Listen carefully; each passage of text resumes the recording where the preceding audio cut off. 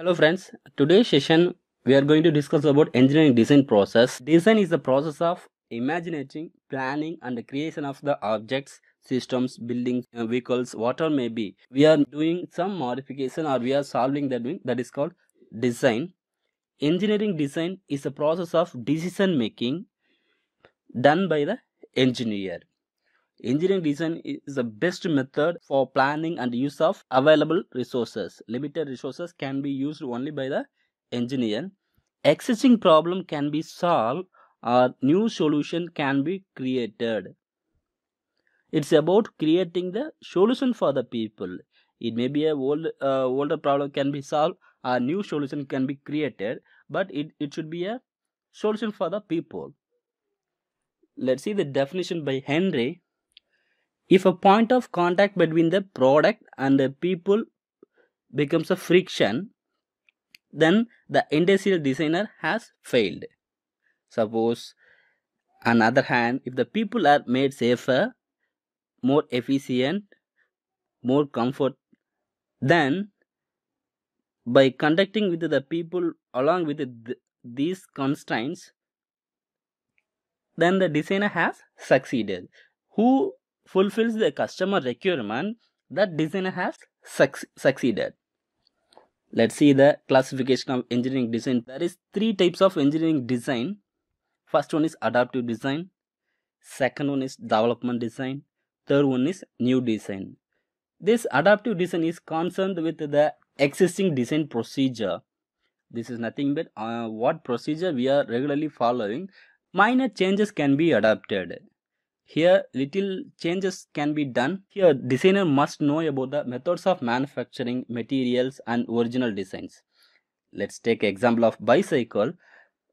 This bicycle is manufactured based on the existing procedure. Little innovation can be done. So the cycle is changed to a gear cycle and the design is changed, but the output is the same bicycle. In development design is started with existing design procedure, but adapting creative thinking and final product may vary. For example, bicycle to motorcycle, manual gear to automated gear. It is started with the existing bicycle, but by introducing the motor, it is converted into a motorcycle. New design is nothing but design never existed before, designed by the dedicated scientifically higher order persons who has done lot of research, creative brain, experimental activity. They can do the new design. For example, aircraft, ships are a best example when they introduced newly to the society. Let's see the engineering design process. First process is problem identification. In engineering design process, first of all, we need to identify what problem, what solution we are going to give the people. That is problem definition. We need to know very well about the problem. Then do the background research.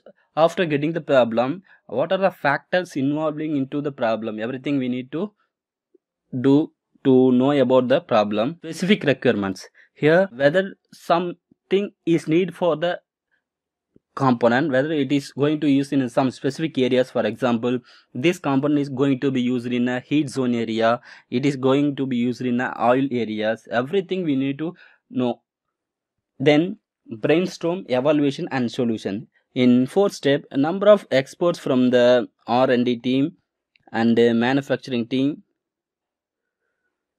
and the usage persons, everybody sit together. They should discuss to evaluate the best solution. Development of prototype. Here the product is manufactured and finally it is tested and documented. After solution is tested, it is feasible, means it will go into the market, or else again we need to do brainstorming to develop the best solution. Here machine design. First of all, let's know what is machine. Machine is an assembly of constrained elements to perform specific task. Whatever may be the task, number of links and elements constrained together to do the work, that is called machine. It transmits one form of energy to other form of energy. which one is converting one form of energy to other form of energy, that is called machine. Here, machine design is converting any form of energy to mechanical energy, that is called machine design. What are the objectives of machine design? Defining the best shapes. Here we are going to design the best shape in engineering design. Selection of right material, because for a special purpose only we need to go complicated material, or else we can use right material with low cost. And selection of manufacturing process. Here we can select the what machines we have within the industry, so we can select the manufacturing process. And defining proper tolerance, because the machine is not a single element, number of element is connected together, it is going to function as a machine. So we can maintain the tolerance for a single product and assembly product also.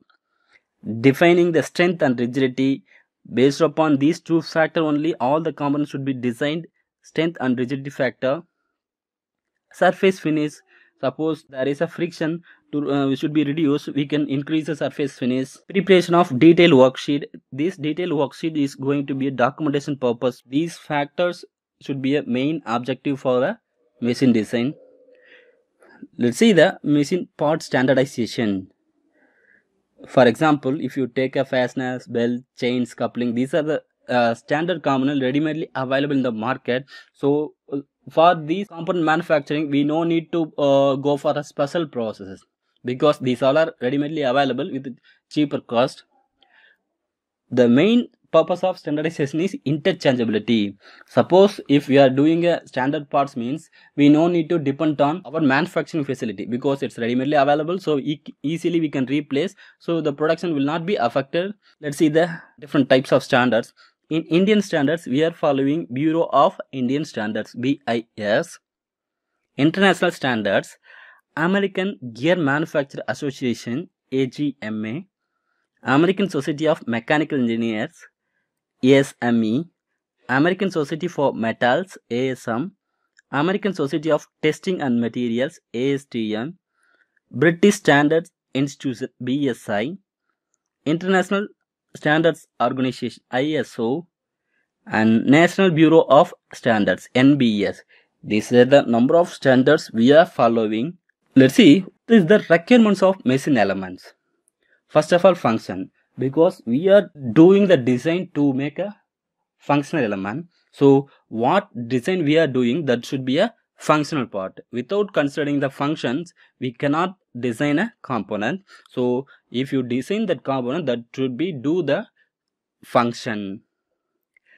And strength, because when we are applying the load on the component, so it should withstand the strength. Without the strength, if you design, it will not withstand the load, it gets failure. Rigidity, so when we are applying the shock loads, it should withstand the load. And wear resistance, for continuous rotation, it should resist the wear. And minimum weight should be minimum, so the working person will work efficiently. But we should not tolerate with these two factors. Weight should be minimum, but this weight should not be compromised with the strength and rigidity. Manufacturability, whether it's possible to manufacture process. And reliability, because our component should satisfy the customer requirement, also it should run for a specific period of time. What are the factors to be considered in design? Availability of indigenous material. Suppose we are manufacturing the component, raw material we are making means we no need to depend on others, so time of production will be reduced. Usage of standard size, we discussed very detail about this, because standardization we can reduce the manufacturing steps. Availability of manufacturing facilities, so if all the facilities are available within the industry, so we no need to give to the another vendors. Functional tolerance, tolerance can be minimized. If you maximize the tolerance, rejection will be reduced. Safety requirements, here sharp corners can be avoided, so the component handling will be easy. And aesthetic appearance, this is the best and last factor, because aesthetic appearance will attract the customers. After completing all these steps, final step is aesthetic appearance. We need to concentrate on this aesthetic appearance also. Let's see the bolt manufacturing process. First of all, we need to take a steel wire rod, and we should make a straight, because the number of rods there is a chance for a bend also, so we need to make straightening. After that, rod cutting. For recurve length, we need to make a cut. And head making, suppose it's a square shape or hexagon shape, everything we need to make. So head, we should make head. And trimming, after cutting we need to make trim at the edges, then thread rolling. Finally we will get finished bolt. This is the manufacturing steps. By keeping in the mind these steps, we need to design a new kind of bolt.